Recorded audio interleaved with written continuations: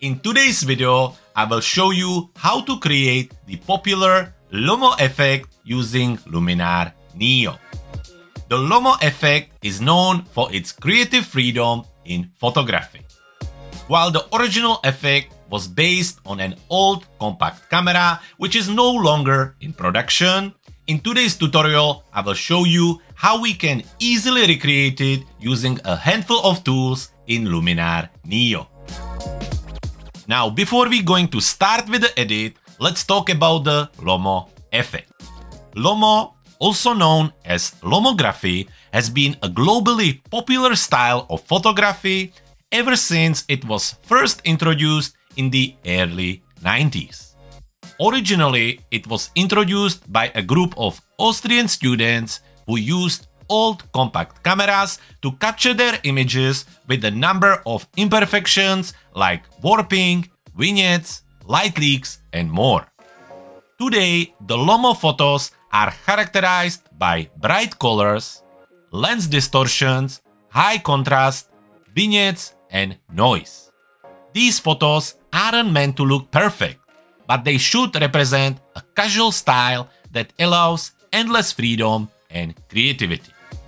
In today's tutorial, we will use help of the develop, vignette, film noise, blur, and color harmony tools to recreate this effect on your own photos in Luminar NEO. Okay, so as you can see, I'm already in Luminar NEO. We are in the catalog module, and just as always, we are starting by looking at our sample file. Now, don't forget that if you want to follow me along and do the edit on your own computer, all you need to do is to jump into the description of this video, follow the link there, and download the sample files now. Once you're ready, import the photo in your Luminar NEO and we can start. Now, today we only using this one image because that will be more than enough. So simply select it and then move it into edit module. In the edit module, we're gonna start by developing the image in the develop tool. So we're gonna open the develop tool and here we're gonna do number of things. Starting in the light section, we're gonna add lots of contrast because the Lomo effect is known for lots of contrast. After that, we're gonna also take care of the highlights, shadows, blacks, and whites. One more time, the Lomo effect is known for really bright highlights and very deep shadows. So to really push that, we're gonna take the highlight slider and bring it all the way up. And then we're gonna take the shadow slider and bring it all the way down. Now, with that being adjusted, we can move into the blacks and whites, where we can really push this even further by taking the blacks and bringing them down. And really, you need to adjust this based on your image, but keep an eye on the image, keep an eye on the blacks, and make sure that you really get the deep shadows and deep blacks.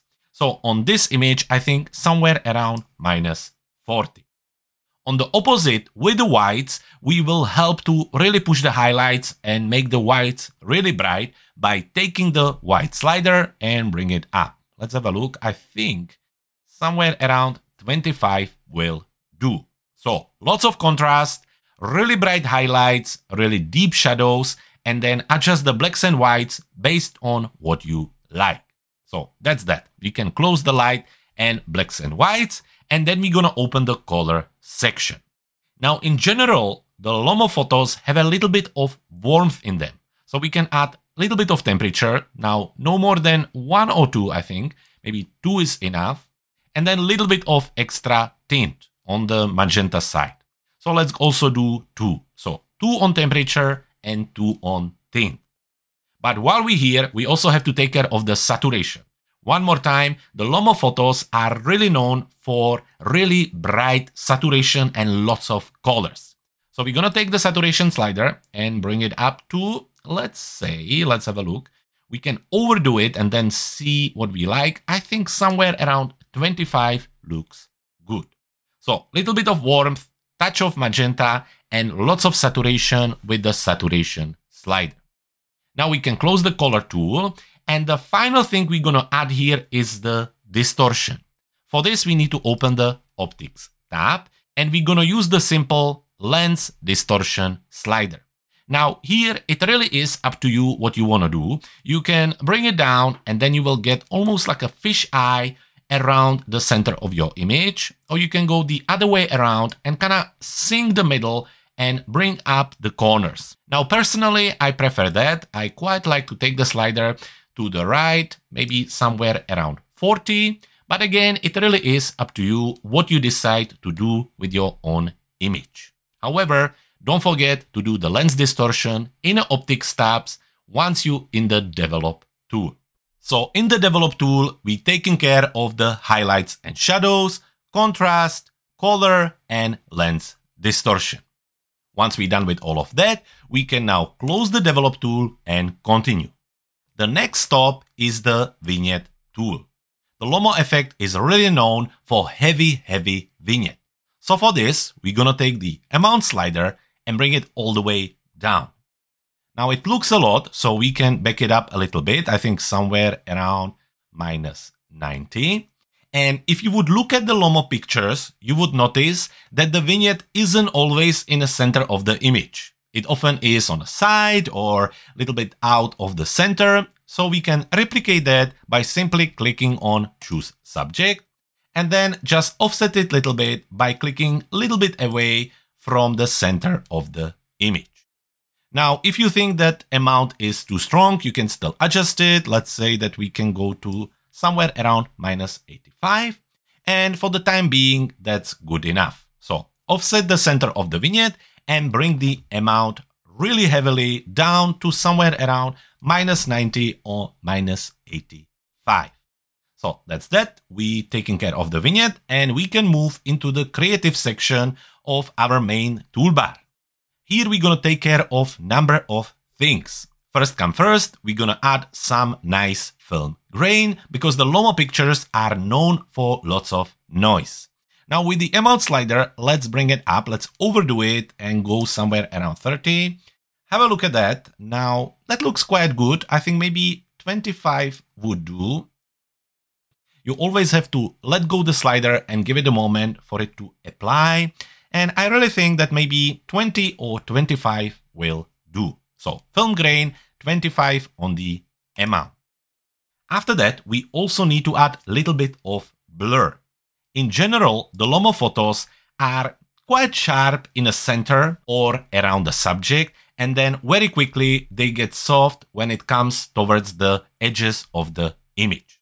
Now we can easily recreate that by going into the blur tool, making sure that we are on the Gaussian filter, and here we're gonna increase the amount. Let's have a look.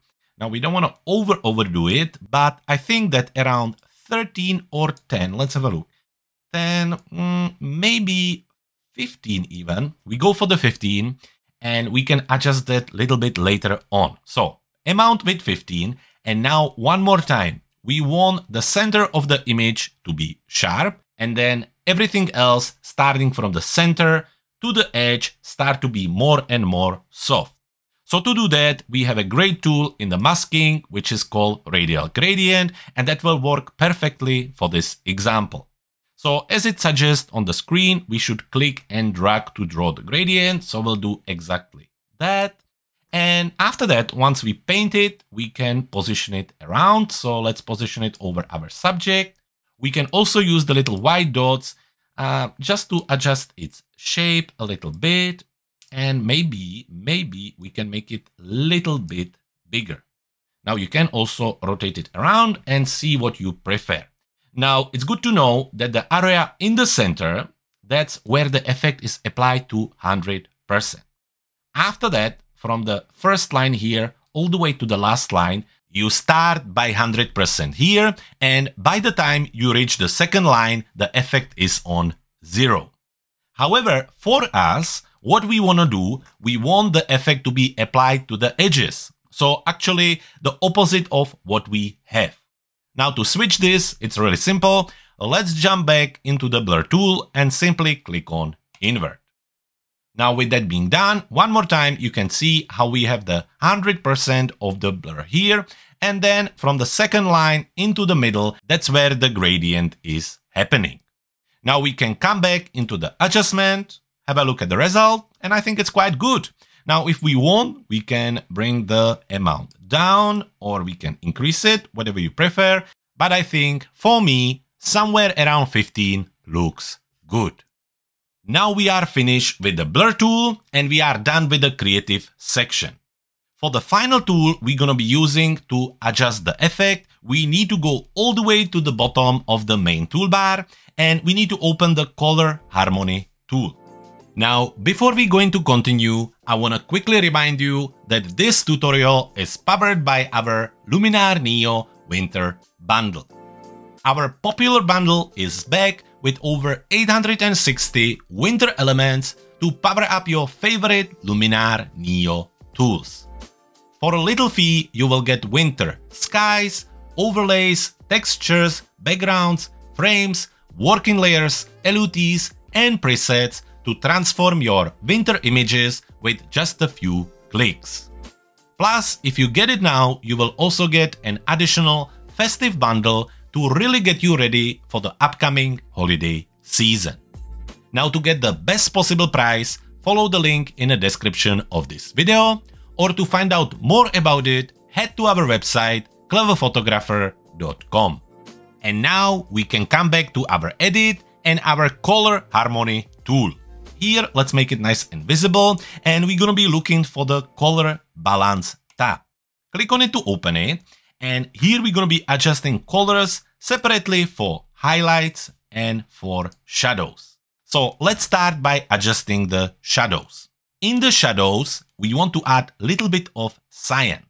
And to do that, we simply gonna take the cyan and red slider and shift it towards the cyan.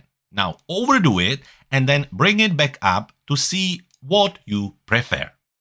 After that, we move to magenta and green, and we're gonna add a little bit of green into the shadows. So we're gonna take the slider and bring it slightly up. I think just somewhere around, let's have a look, maybe 4.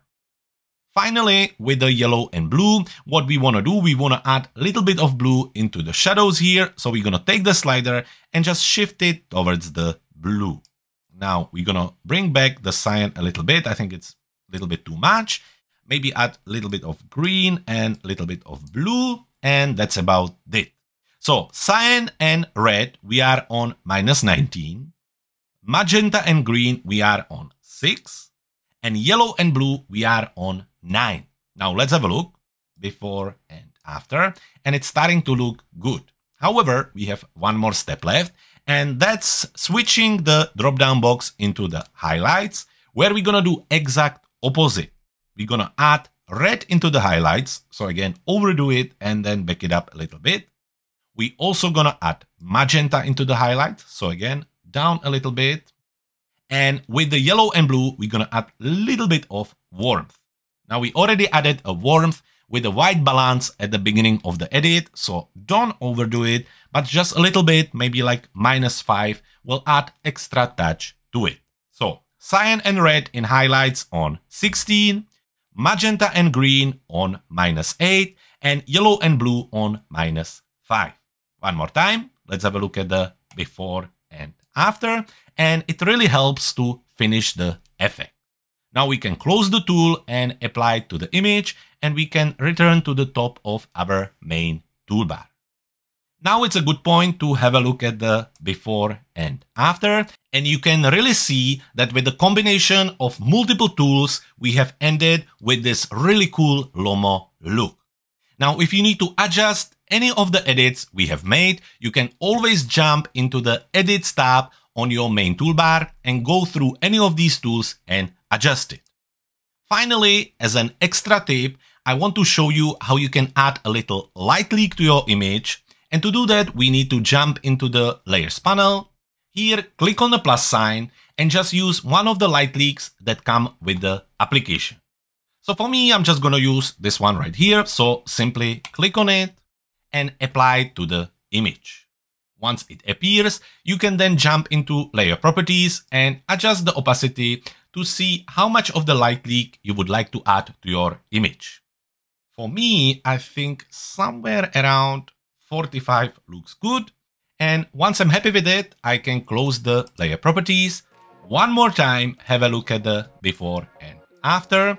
or we can also use the slider to really move around and see what we created. And that's about it. So there you have it. This is how you easily create your own Lomo look inside of the Luminar NEO. And there you have it. If you want a copy of our popular Luminar NEO shortcut cheat sheet, there is nothing easier than heading to our website cleverphotographer.com/LuminarGive. While you're there, you can also check out one of our popular Luminar NEO products, or you can stay here and watch more videos about Luminar NEO. For today, I hope you enjoyed this episode. If you did, please make sure that you like, comment and share on this video. And also don't forget to subscribe to our channel so we can keep creating content like this. For today, thank you very much for watching. My name was Jacob Bors, and I can't wait to see you in the next video.